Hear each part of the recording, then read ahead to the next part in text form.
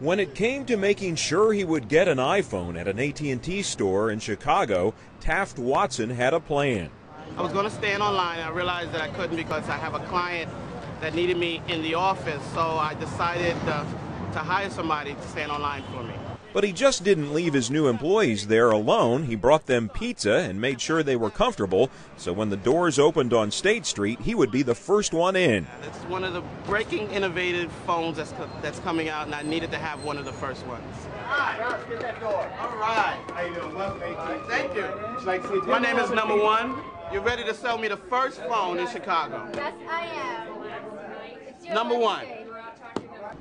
When he emerged from the store, he was an instant iPhone star, getting congratulations from those still waiting and TV time on CNBC. iPhones, the first iPhone in Chicago. A nearby restaurant with a Wi-Fi hotspot was the perfect location. And as activation went smoothly in just a few minutes, there was even a small crowd gathered outside to look at the phone they really hadn't seen before in real life. The great thing is I have the iPhone.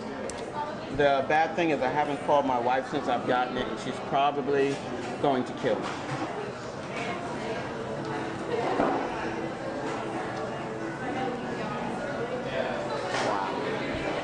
In no time, Taft Watson synced his iPhone and started flipping through his music, his photos, and then remembered there was someone he had better call. There you go, my beautiful wife, right there. She's probably saying, "Where's my iPhone?" That's my wife. And I'm gonna call home. What'd you say? I'm on TV now, honey. I'm calling you the first call from the iPhone. Say hello. You sound fantastic, and I've already set your picture to my background. So I'm calling you from the iPhone, and I'll be setting up your iPhone in a little while. I love you, and I'll speak to you later, okay? Bye.